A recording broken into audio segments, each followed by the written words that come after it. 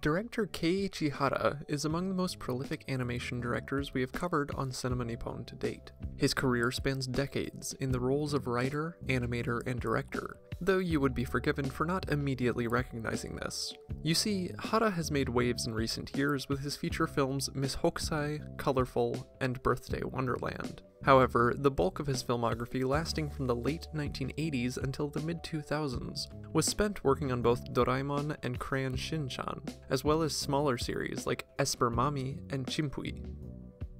Given the recent attention Hara has received both in Japan and in the West for his and his team's imaginative visual style, it only makes sense that viewers have begun to look to his storied past. Thankfully, those who don't want to sink several hundred hours into either of these respective franchises are in luck.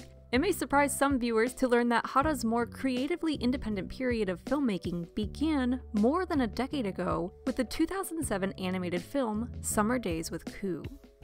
Released for the first time in America by G-Kids and Shout Factory, Summer Days with Kuu is a hulking 2.5 hour film. It deals with a child, Koichi, finding a kappa inside a hardened brick of mud, who has been buried underground for roughly 150 years. Waking up in modern times, the kappa has to learn how to act in the new world, all while growing up. Oh, did we mention that the kappa is himself a child? At the same time, the film examines how Koichi and his family handle the introduction of this foreign entity into their lives. They treat him like something of a pet at first, with Koichi giving him the name Kuu, until Kuu starts speaking and the whole family realizes they must learn to treat him as a person rather than an animal. Summer Days with Kuu has its charming moments of childlike wonder, which allow us to step into the shoes of Koichi and Kuu. In this way, it's a pair of dual coming-of-age stories which juxtapose the past with the influences of the modern day. This makes sense for Keiichi Hara, a director known for working on such family-friendly properties. At other times, however, Kuu is a remarkably dark and gritty project. For instance, the film opens with Kuu witnessing his father's murder at the hands of two disgruntled samurai. Here, the film pulls no punches, favoring instead to show the entire bloody exchange in full. Once Kuu reawakens in the modern day, he has to contend with being thrown into a completely different landscape. From our perspectives, Kuu's actions can sometimes be a bit jarring, like when he eats Hitomi's beloved pet snail.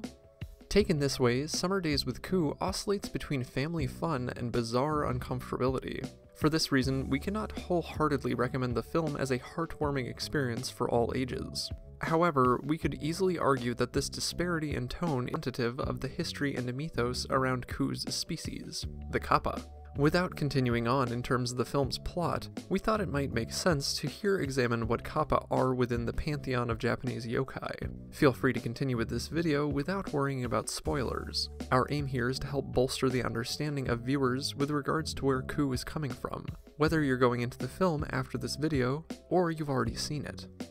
The kappa is a small, bipedal yokai, which somewhat represents a human child, and whose name actually means river child, and who bears some major distinctions. First, they have slimy, scaly skin reminiscent of the amphibians we all know and love, like froggos and salamanders. Sans scales, of course. Additionally, they have a unique piece of headgear, a plate which must be kept moist at all times or else they might perish. Being that these little guys resemble amphibians, you'd be right to assume that they prefer watery habitats to land. In this way, one would find kappa residing in the many waterways of Japan. The dish on the kappa's head could be thought of as something of a fuel tank. When emptied, it doesn't mean that the kappa will immediately die, but instead that they will feel drained of all energy and may die if left in this state for too long. It only makes sense for this reason as well that kappa generally stick to water. Another defining characteristic of the kappa is its profound flatulence. We say profound because these little guys sport 3 whole buttholes, tripling the amount of farts that a human of the same size might produce. I don't know about you, but if you've ever been around a gassy little kid, you might relate in thinking that triple the gas would be overkill. In the video game, anime, and manga franchise Yokai Watch, the in-universe kappa species, wall kappa, is portrayed as being extremely embarrassed by this constant stank.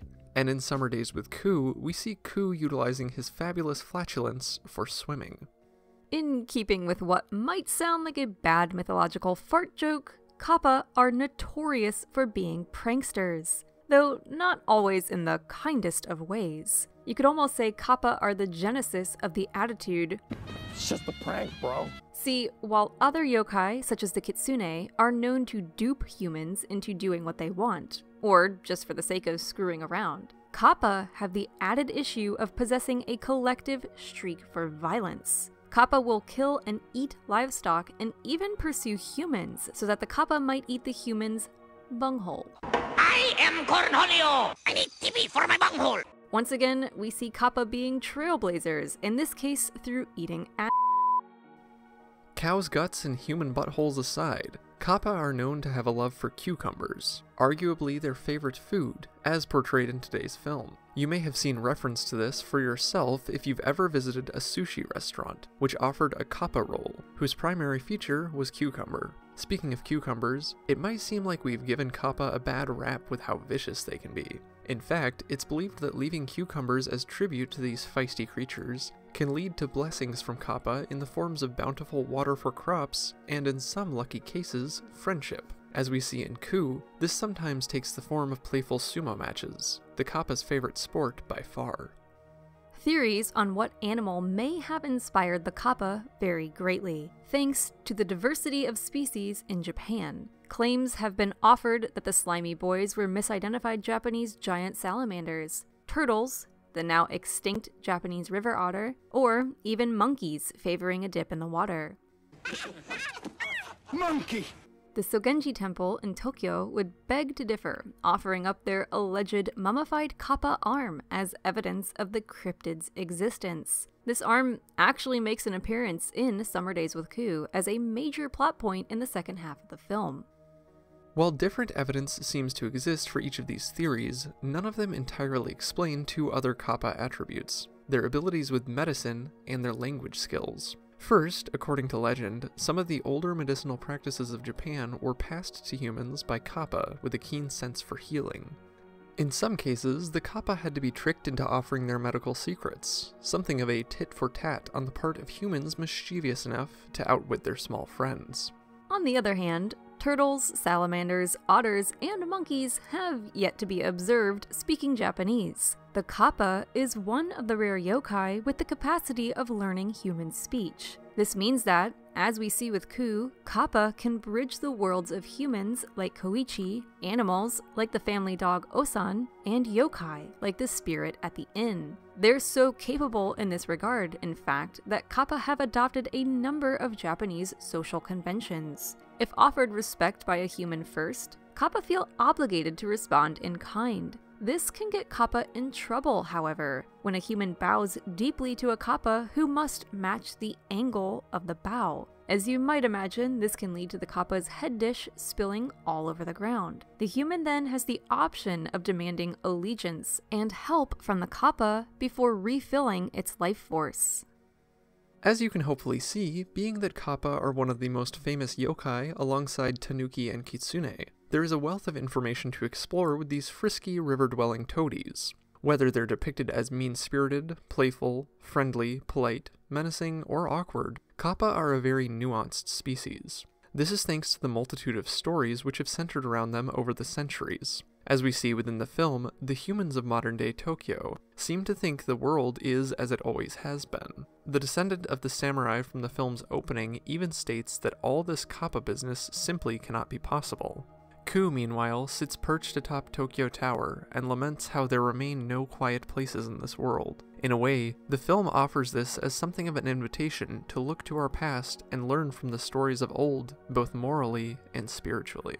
Summer Days with Ku is one of the latest in this long lineage of Kappa storytelling, effectively displaying both sides of the equation. The film can be off-putting at times and charming at others, thanks in large part to how complex Ku and his interactions with Koichi's family are at any given point.